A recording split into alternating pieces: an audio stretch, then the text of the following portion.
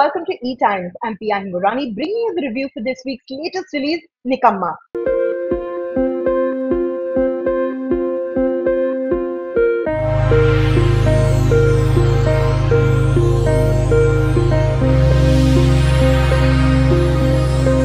Adi, played by Abhimanyu Dassani, is an aimless young man forced to live with his bhabhi Avni, aka Shilpa Shetty Kundra, an honest RTO officer. They seem emotionally disconnected from one another until circumstances bring out the truth to Adi. His bhabhi has always been on his team and is willing to make sacrifices to see him succeed.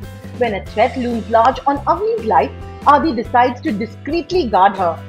Director Sabir Khan's remake of the Telugu film Middle Class Abbai, starring Nani and Sai Pallavi, aims to present the story of a middle-class family, its beliefs, actions and reactions to tough situations. What it eventually does is present a confused tale of a young lad whiling away his life and family's money until he is made to realize his sister-in-law's true emotions for him. In a runtime of 2 hours and 28 minutes, the film has very little to offer in terms of entertainment.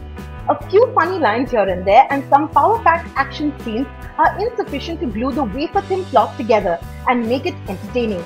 The story takes very long to come to its central issue, which also seems dated. The film picks up pace at times but loses steam very quickly.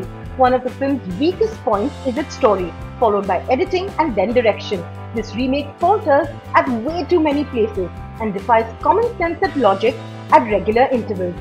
Abhimanyu Dassani shows promise as an actor but finds no support from the writing and direction department. Shilpa Shetty Kundra looks stunning and performs well in the limited character that she has on her hands. Shirley Setia is pretty, but she has very little scope to display any of her wares as an actress. Even the romantic angle between her character Natasha and Abhimanyu's character Adi doesn't stick. Actors like Sachin Khedekar, Sameer Soni and Vikram Gokhale and a comedian like Sudesh Lahiri have been relegated to bit roles. We go with 2 stars for Nikamma. Overall, the film could have done a lot if the writing was more clearly structured, the editing tighter and the direction a lot more focused on the finer details of the story and its characters. For more news and updates, stay tuned to ETimes. Thanks for watching.